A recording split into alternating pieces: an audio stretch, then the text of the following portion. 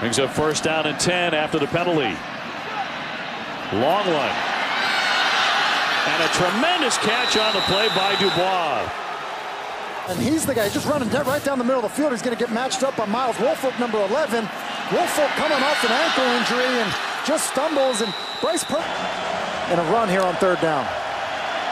Gonna roll right, looking to fire it and complete.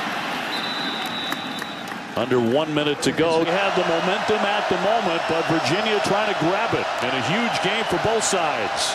Perkins throws to the goal line and a touchdown. Dubois with a catch. When we talk about arm strength, Perkins showing off some arm strength there on a big play in the last moments of the first half. Yeah, and it's man-to-man coverage. You're going to get pressure.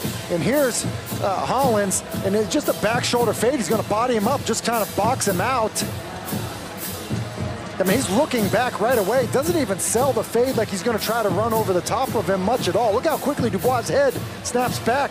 Hollins turns to locate the football. You mentioned the arm strength of Bryce Perkins. You know, he throw these back shoulder fades, Dave. You know, it barely got that play off. He'll fire it and complete to Dubois on the near side, stopped by Storm Duck.